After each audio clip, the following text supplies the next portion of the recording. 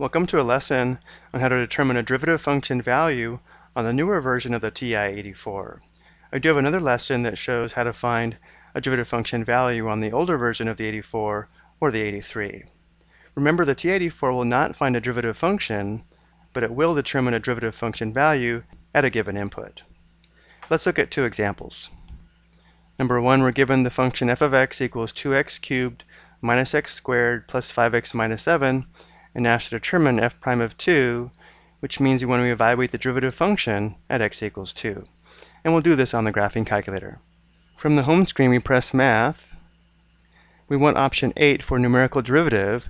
We can press 8 or scroll down to 8. Press Enter. Next, because we're finding the derivative with respect to x, we enter x here.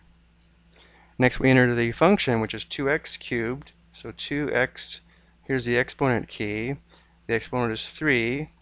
To get out of the exponent position, we press the right arrow, and then minus x, here's the squared key, plus 5x, minus 7. Press the right arrow again. We want to evaluate the derivative at x equals 2, so we press 2, and then enter. Looking at our derivative function value, we need to recognize the calculator has a slight error here. The derivative function value, or f prime of 2, is actually 25, not the value shown here. So f prime of 2 is equal to 25. Remember, this tells us that the slope of the tangent line at x equals 2 is 25.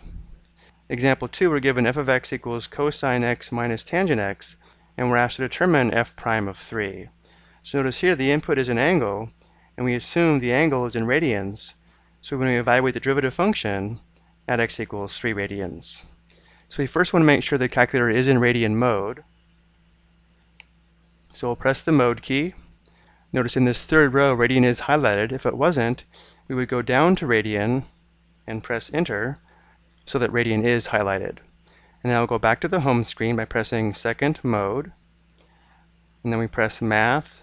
We want option 8, so we could just press 8, or we can scroll down to 8.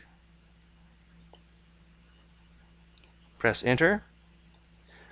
Again, we're finding the derivative with respect to x, so we enter x here. Then our function, which is cosine x, close parenthesis, minus tangent x, close parenthesis, right arrow. We want to evaluate the derivative at x equals 3 radians. So we press 3 and then enter.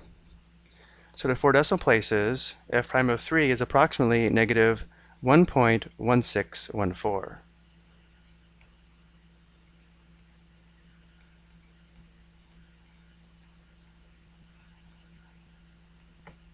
Which again means the slope of the tangent line at x equals 3 is approximately negative 1.1614.